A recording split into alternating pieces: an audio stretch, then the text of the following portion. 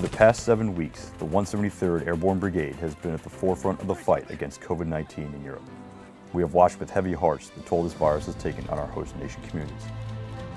Because of this, our number one priority continues to be protecting our force and families and to do our part to prevent the spread of the virus. It is also why our prevention measures are so aggressive.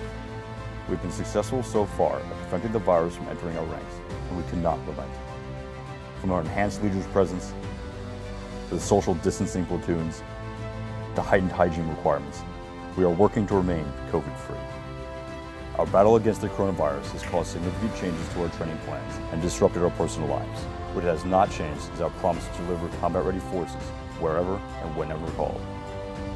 We are the Army's forward position contingency response force. This is the reason why the 173rd Airborne Brigade exists and why we must show up every day to promote good order and discipline, conduct physical fitness, maintain our equipment, and to execute mission-essential training.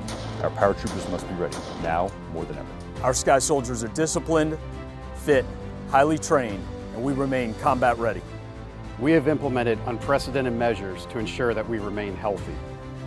The commitment and discipline of every paratrooper, family member, and civilian on our team over the past 6 weeks has been truly phenomenal. Throughout our fight against COVID-19, we remain committed to transparency on issues that impact our health, welfare, and discipline measures. We will protect our force and our families, and we will preserve our readiness. These are not contradictory goals. We are training, performing maintenance, and improving our equipment readiness daily.